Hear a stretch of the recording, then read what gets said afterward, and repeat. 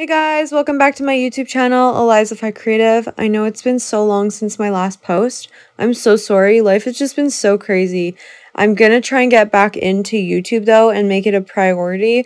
So yeah, I love making these tutorials for you guys. Thank you so much for all of the support the last few months. The crazy amount of subscribers I've been getting, all the love on the videos, just the comments, everything. I'm so blown away with all the support, so thank you so much for being here. I love making these videos. So yeah, if you follow me on Instagram or TikTok, you've seen that I have a speed art video of this design.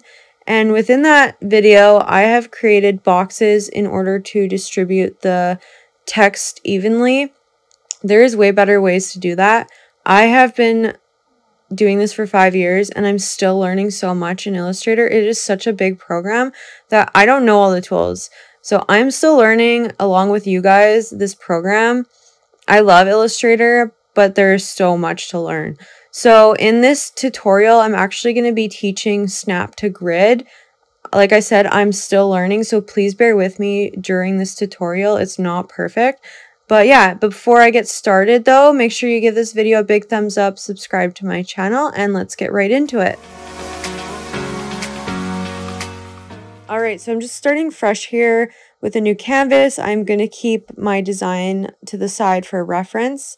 I am going to measure the distance from one side of the letter, the space between the letter, and then the other side of the letter. This will give me the number for my grid, so I can actually create pixel perfect art pretty much. If you're doing a different type of design, it might be different for you, but this is just my process. There's probably another way to measure the distance between my letters. Like I said, I'm still learning Illustrator, so I'm doing it like this right now. This is easiest for me at the moment. So what I'm doing is just creating a box and measuring from one side of the letter to the other side of the other letter, and then getting that measurement. And I'm going to click that box and then copy the measurement. I'm then going to clear my canvas just so everything's out of the way. I'm then going to go up to the left hand side where it says Illustrator, and then I'm going to go to Preferences and then Guides and Grid. Once that opens, you can put in the amount that you copied from your box where it says grid line every. So what that means is every section of your grid is going to be that exact same amount. So once I hit OK, you'll see what I mean in a minute. But you can go in here and change the color of the grids. You can change to dots. You can pretty much change any settings. And then it also says subdivisions. I've put the number 5. It works best for this design for me, but you can choose whatever you'd like. I'm now going to go up to View and then Show Grid. And then if you notice your grid has darker lines, the distance between one dark line to the next dark line is the measurement that we just put into the preference settings. I hope that makes sense. Now it's time for the fun part, the designing. So I'm going to type out my text, and I'm using a font from dafont.com. I will link that down below in the description. I actually really like this font a lot. I'm going to change the A and the X to a capital letter. I think it looks cooler. It works really well for my design. Once I'm done that, I'm going to go up to Object, Expand, and outline the font. You can also hit Command O on your keyboard if that works for you. I'm then going to ungroup everything. So I'm going to right click and then hit ungroup. I'm then going to zoom in just so I can see my graph a little bit better. So I also want to make everything the same size, but then I also have to keep in mind that I need to have at least one box between each letter, and then I also have to think about the box that each letter is going to sit in. So what I mean by that is I'm going to resize these letters so that I have 3 squares taking up a letter, and then 2 squares where one is the space and then one is the letter itself. So I'm going to show you what I mean. So I'm just going to align my C with the top of that one darker line there, and then to the left there you can see I have the other darker line. So I'm just gonna line it up. And if you can see, I've taken up 3 spots with this letter C. And I'm just going to make sure that it's exactly to that line. But now that I have resized my letters, I'm going to just move these ones out of the way just so I can start playing around with the C. I'm then going to move it up just so I can put it on a line that I think is best. I'm then going to go up to View and then Snap to Grid. And then I'm going to hit the A on my keyboard to select the Direct Select tool, or you can hit the white arrow on the left-hand side there. I'm then going to swipe over the area that I want to change using the Direct Select tool. And then if I zoom in here, you'll see that there are anchor points that are fully colored blue. And then on the top part of the C, you'll see there's anchor points that have white with a blue outline. Those are not selected. So if I zoom back out, I can move just the bottom area of the letter C that I have selected with my Direct Select tool. So if I hit one of the anchor points with my mouse and then hit Shift and then pull down with the mouse, that will just move the area that I selected. You can see that it's starting to snap to the grid as I move the letter down. So I'm going to move the letter H where I want it to sit. So in the design, I wanted it to sit in between the tail of the 2 C's.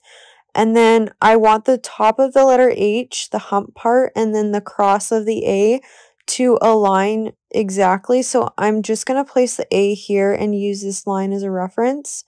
So I'm going to swipe over the part of the H that needs to move down using the Direct Select tool, just like I did on the letter C, and I'm hitting Shift and then moving down, and as you see, it's the Snap to Grid is snapping it to those lines to make it even. And then using the Direct Select tool again, I'm going to swipe over the bottom of the H to align it with the bottom of the C. And sometimes you have to use your up or down arrow keys just to move the anchor points up or down, because sometimes the Snap to Grid just jumps to the bottom line just like it did here. So if you hit the arrow up key, it will align to the bottom of the C. And then I'm going to move the I to where I want it to be.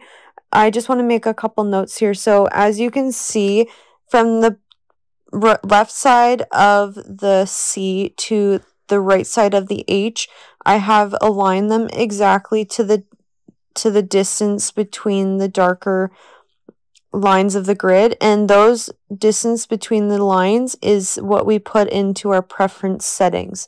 I hope that makes sense. So now that I have that part of the design finished, I'm going to bring in the L, and like I said earlier, I wanted 1 square in between each letter to make it even. So the Snap to Grid is bringing in the L and putting it in the correct spot where it's supposed to be. And then I'm going to use the Direct Select tool and extend the L just like all the other letters.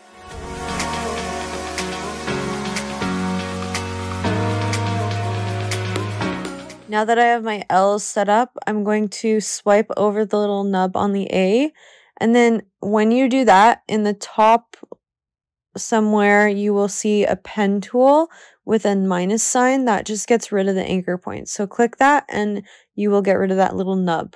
As I move the A into place, the Snap to Grid will snap it to where it needs to be. And then I want the top of the cross and the A to match the hump of the H. So if I zoom into the H, you can see that it's not aligning correctly to the grid like I want it to, so I will fix that later. I'm going to swipe over the bottom of the A and move that cross down and align it to the line that I want to match the H with. And then I will move the bottom of the A down to match the L. With the X, I also want to align the middle part with the A and the H, just to give it that balance within the design. So I'm just going to swipe across pretty much the entire part of the X except for the top, and then click with my mouse and pull it down, and it will snap to the grid, but it's not snapping to where I want it to sit. So I will fix that at the end after everything is completed. I will show you how to do that. Just going to swipe the bottom part of the X and bring it down and just tab up once with my arrow keys. So now I'm going to go back up to view and I'm going to scroll down to snap to grid and click that to turn it off. I'm then just using my direct select tool and I'm going to zoom in to move that X down a bit so it's in line with the A and the H. And then I'm just going to go over everything to make sure that everything is lined up correctly and nothing's out of place. So after I fix everything, I'm going to go up to view and then select hide grid. I'm then going to swipe and select everything and then go up to object, compound path, and make. I'm then going to resize it to my liking against the artboard.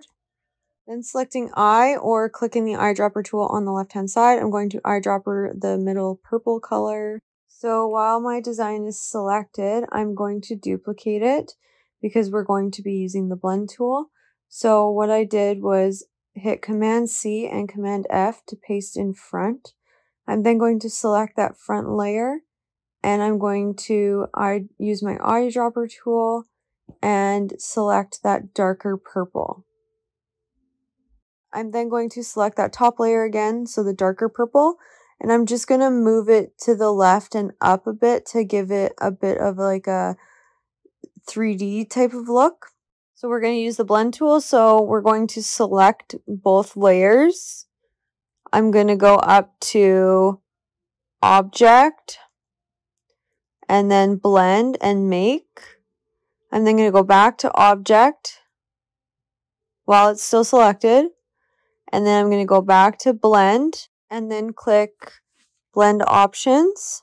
And then I'm going to change the specified steps and I'm just putting 100. I want it to be a smooth transition between the colors.